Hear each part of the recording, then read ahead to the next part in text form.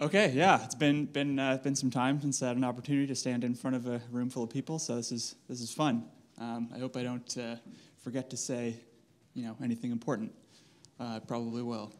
I'm Tristan. I'm going to talk to you about client-side data fetching, which happened to be something I was thinking a bit about when this opportunity came up to speak. SWR is it's a hooks library for React. For doing asynchronous state management, and it will be kind of the medium for this discussion. Okay, but there are lots of unfamiliar faces here. You probably don't know who I am, so let me introduce myself. I call myself a software developer. I'm pretty enthusiastic about working on front-end stuff.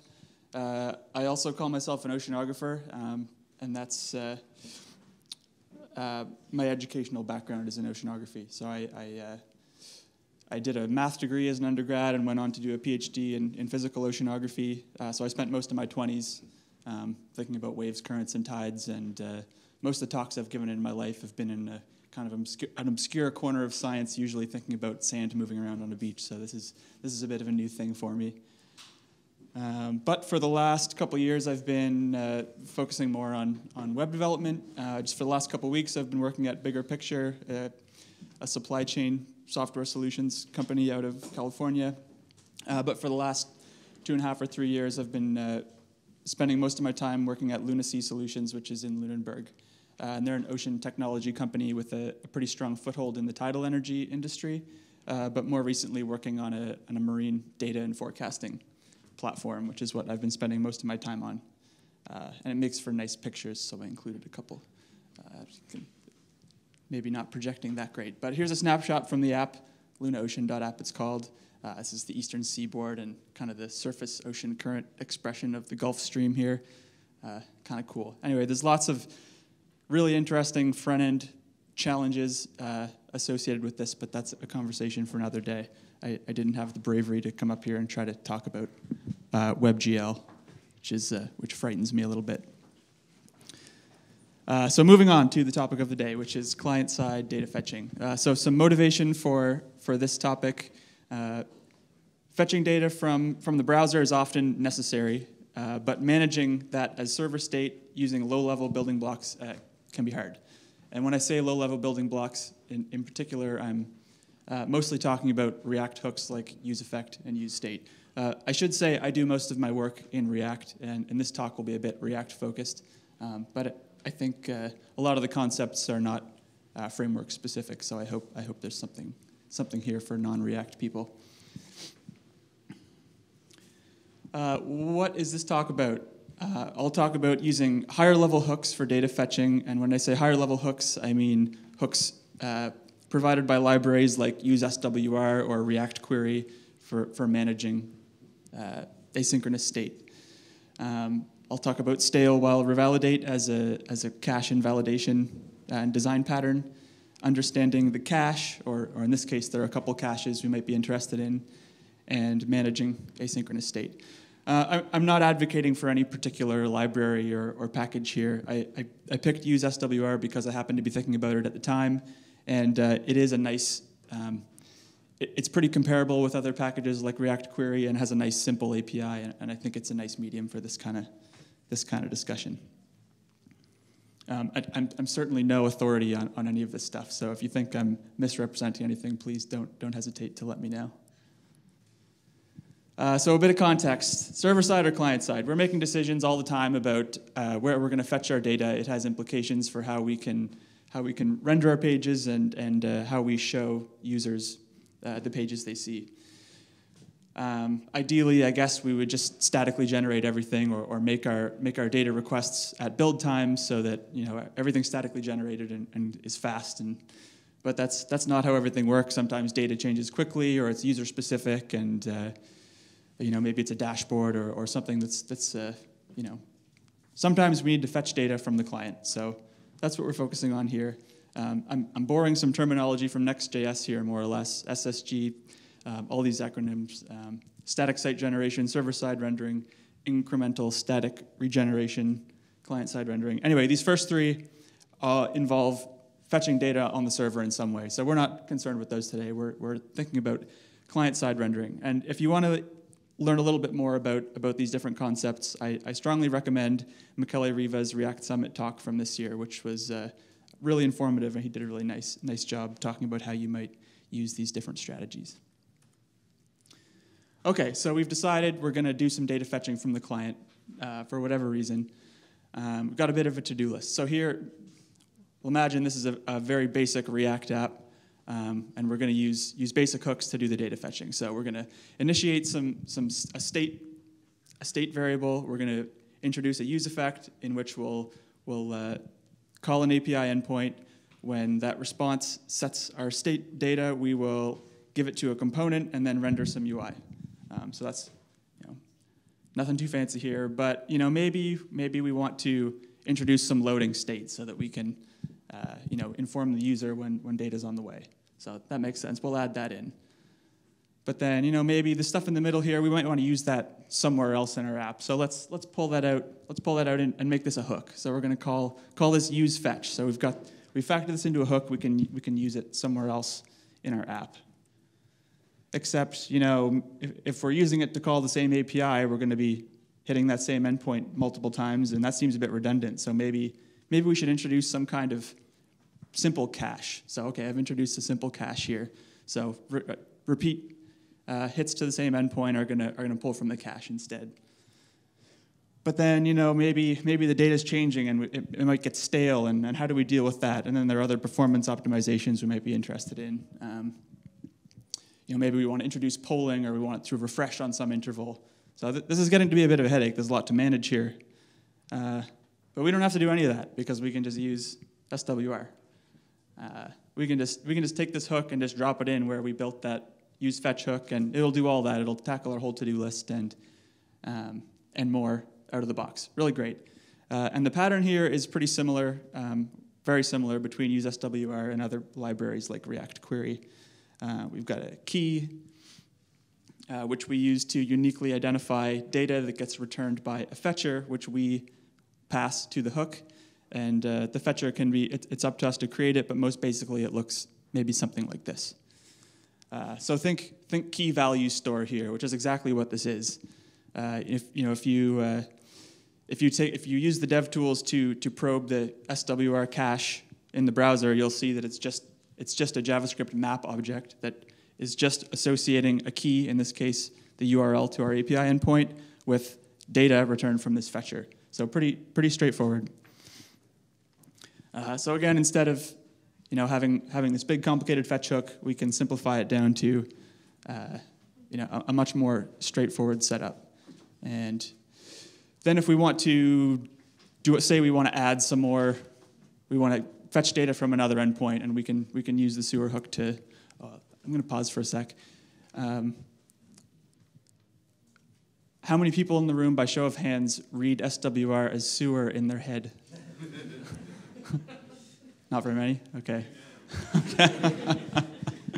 Okay. Well, I'm just going to start saying sewer because I say it in my head like that.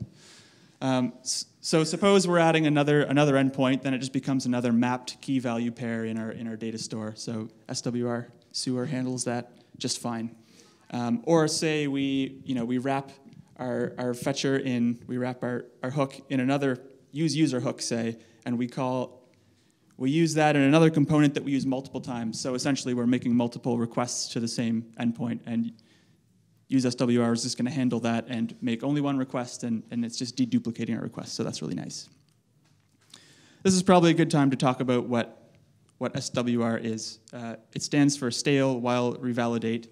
And all that means for us is that in a cache scenario, if there's data in the cache, we're going to use it to render some user interface, and in the background, we're going to revalidate and update it when it's ready. And the idea here being that we want to show a complete UI.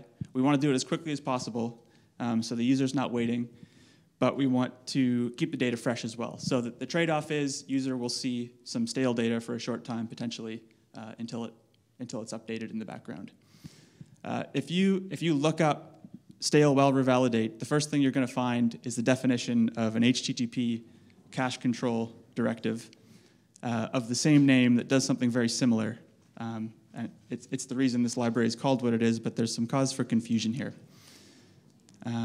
So to get at that a little bit, here's a super simple Express app that implements the stale-while-revalidate cache control directive. So we can imagine that this is our back end of sorts, and requests can come to this API endpoint, and this is going to return a response that has just the date and time on the server. But attached to that response is going to be this stale-while-revalidate directive. So this is going to go to the browser, and then it's going to tell the browser, okay, the next request that comes in, we're going to check how old this resource is in the cache. And if it's under the max age variable we've got here, we're just going to give it the value from the cache, no questions asked. If it's older than max age, but younger than max age plus this stale-while-revalidate, which here is 5 seconds, then it's going to be considered stale, but we're going to show it anyway. And then we'll do an update in the background. And if it's older than 15 seconds, we're just going to forget about it, and we're just going to get it from the server. So how do these concepts translate to the use SWR hook, and does it respect them, I guess? And the answer is no. Use SWR, despite the name, does not know anything at all about HTTP. I wish someone had told me that when I started thinking about it, because the first thing I did when I wanted to understand this was go to the use SWR repo and look for this cache control directive, and I couldn't find it anywhere. And the reason is, the only part of this equation that knows anything about the response from our API endpoint is this fetcher, which we are responsible for. The use SWR hook doesn't know anything about it. It just deals with the data that gets returned by this fetcher. So if we wanted to try to equate these two things in some way, which is not really the right model, but if we wanted to, we could consider that SWR, the front-end management library, considers that the resource has a max age parameter of 0, as in, as soon as it arrives, it's considered stale. And the stale-while-revalidate parameter is infinite, in that as long as it's there, it's going to be offered, but it's always going to be updated in the background. So here's kind of a simple diagram of what's going on here. We've got an application, we've got a server, and these two layers represent two different caches. So this upper cache here is our HTTP or browser cache, and this is the cache that gets used when the server sends this caching directive. So the response from the server in that case will be saved in this layer. We also have our application cache, and this is where useSewer saves its information.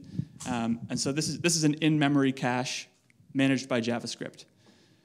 So as far as use SWR is concerned, the HTTP cache is the server. If there's valid data in this cache, then the data is going to come from here. And there are a couple different permutations of how this can work, but I think you can kind of see it could either come from the use SWR cache or come from the HTTP cache or have to go all the way to the server. Anyway, I put together a kind of half-baked example app so we can kind of just see how this works. Let's see if I push the most recent changes, hopefully. Seems okay. Okay, so here on the left, we've got the standard use effect, nothing fancy approach, and we're fetching time from the server. And on the right, we've got use SWR doing the exact same thing. So if I refresh the page, okay, so they're going to flash red, indicating that those have updated, and the use SWR portion is going to say cache updated. Yes, okay, cool. So every time we refresh the page, the use SWR cache is going to be obliterated. We're starting from scratch. So these are, when we refresh, these are doing the exact same thing. However, if we were to navigate away somewhere else, say, let's open up a new tab, doing something over here, then we'll navigate back. Then use SWR is smart enough to know, okay, I'm going to serve you data from the cache right away, but then I'm going to update. So we had a quick cache hit and then a cache revalidate back to back. Let's do it one more time. Nice. It's kind of hard to see what's going on there, but let's add a little bit of latency to that call. So I've just added a 2-second timeout to that API endpoint. So now I'm going to navigate away again. Doing something. coming back, okay, there's a cache hit, it's serving us stale data, and then there the cache updated. So that's pretty sweet, okay. And a couple more fun things. So let's try to add polling. So every 2 seconds, use SWR wants to invalidate the cache and fetch again. So we're getting fresh data now every 2 seconds. Nice.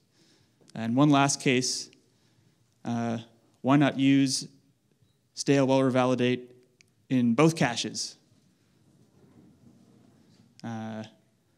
Okay, so in this case, when we refresh and then refresh again, as far as SWR is concerned, we're getting new data to update the cache, but it's coming from the HTTP cache this time, so there's no change.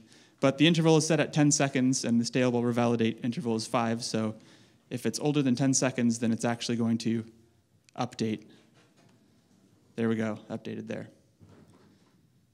Anyway, so that's that. Which talk is it? There we go. Cool. So I haven't really talked about mutations at all, and I don't really want to get into it because the APIs between UseSWR and React Query and other libraries start to diverge a little bit here. The important thing for the SWR case is that mutations act only on the cache. If you want to actually mutate your backend data, you have to do that outside of SWR. So for example, mutate is a function that can be returned from the hook in the same way that data and error were earlier. But suppose we want to delete some document from our database. We would call our function that's going to actually send that delete request, and then calling mutate is going to invalidate the cache, do a fetch request to that resource, and then it'll come back without the document, and the UI will change. So there's a bit of a delay there because we're waiting on that request to go to the back end and back to the user.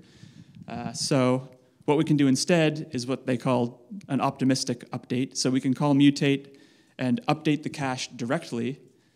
And in this case, we have to say, don't revalidate the cache right now, because if we do, then it's going to make the request, find that the data's as it was before this, and then just undo our change right away. So we're going to mutate the cache, add or delete the document, and then invalidate the cache, so that we're just hoping, fingers crossed, that the change we made to the cache and the change we made to our back end are going to agree, and everything's going to be fine, and the user can see the change to the data instantly, which is kind of nice. That's all I'm going to talk about that for now, though. Oh, right, and if we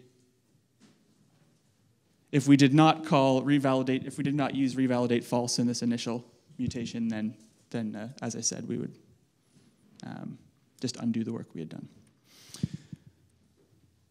Okay, so lots of people use other tools like React Query or Apollo Client, which kind of, the model's very similar. These are use SWR on the top, React Query syntax here, and then Apollo Client here.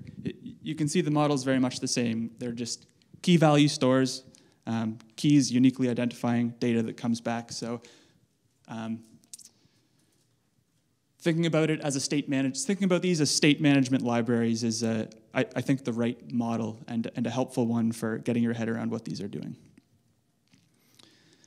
So to summarize, the SWR API does a bunch more than this. There's a bunch of stuff you can explore. It's pretty powerful. It's also pretty simple, which is kind of nice. I don't think I'm blowing anyone's mind here, but there are a couple stumbling blocks that I found when I was trying to figure this out that I hope I've tried to help with a little bit here. Namely, use SWR, the hook, doesn't know anything about SWR, the HTTP response header. It doesn't know anything about HTTP at all, or about max age, or about stale-while-revalidate. And it's a state management library. So thinking about it as a state management library rather than a data fetching library, I guess, I think helps kind of form the right mental model around what these are doing. And SWR is your friend. It's not always the right decision to use it for client-side data fetching, but it usually is. Thanks. it's nice to be in a room full of like-minded people. If you would like to connect, I'd be happy to hear from you. So thanks. Yeah.